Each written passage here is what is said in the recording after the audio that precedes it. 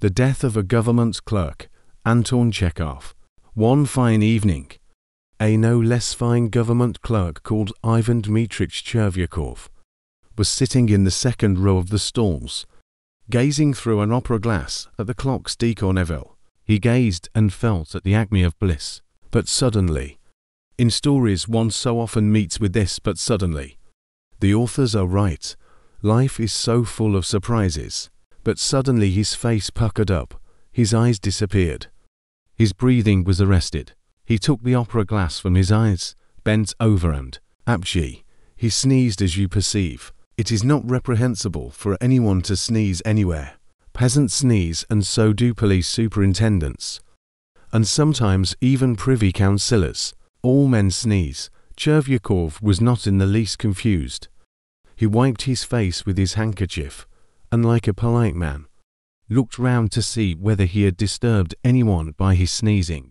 But then he was overcome with confusion. He saw that an old gentleman sitting in front of him, in the first row of the stalls, was carefully wiping his bald head and his neck with his glove, and muttering something to himself. In the old gentleman, Chervyakov recognized Brizhalov, a civilian general serving in the Department of Transport. I have spat at him, thought Chervyakov.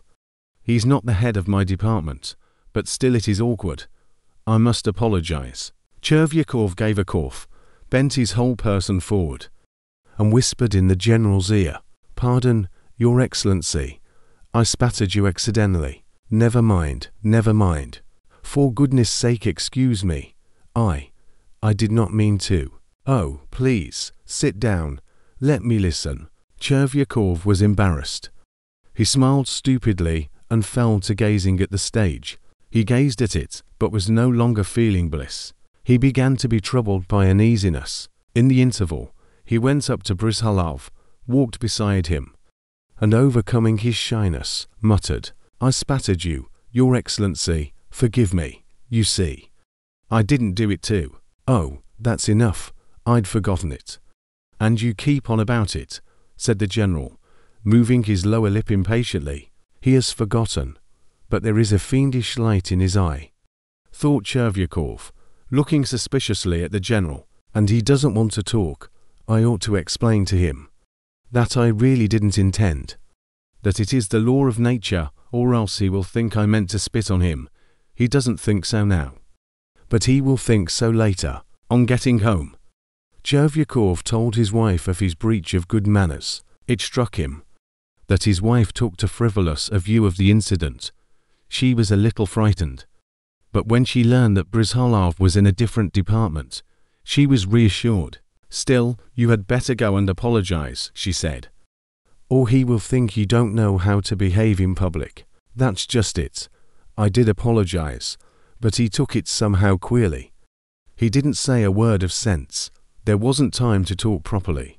Next day Chervyakov put on a new uniform, had his hair cut and went to Brizhalov's to explain.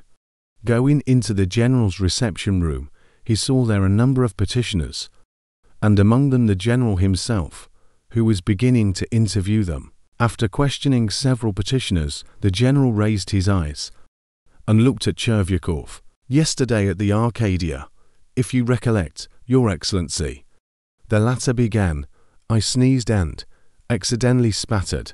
XC. What nonsense. It's beyond anything. What can I do for you?"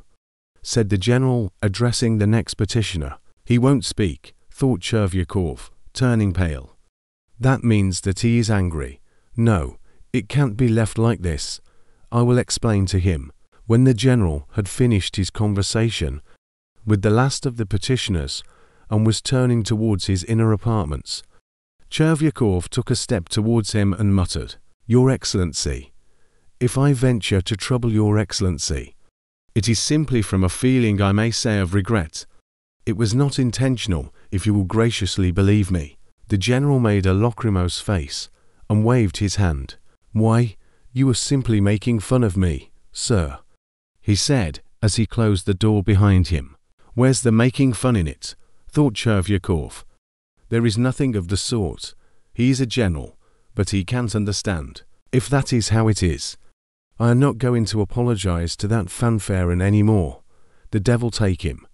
I'll write a letter to him, but I won't go. By Jove, I won't. So thought Chervyakov as he walked home. He did not write a letter to the general.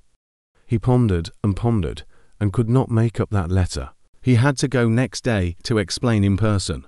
I ventured to disturb your excellency yesterday, he muttered, when the general lifted inquiring eyes upon him. Not to make fun, as you were pleased to say. I was apologizing for having spattered you in sneezing. And I did not dream of making fun of you. Should I dare to make fun of you? If we should take to making fun, then there would be no respect for persons. There would be. Be off, yelled the general, turning suddenly purple and shaking all over. What? Asked Chervyakov, in a whisper, turning numb with horror. Be off, repeated the general, stamping. Something seemed to give way in Chervyakov's stomach. Seeing nothing and hearing nothing, he reeled to the door, went out into the street, and went staggering along, reaching home mechanically, without taking off his uniform. He lay down on the sofa and died.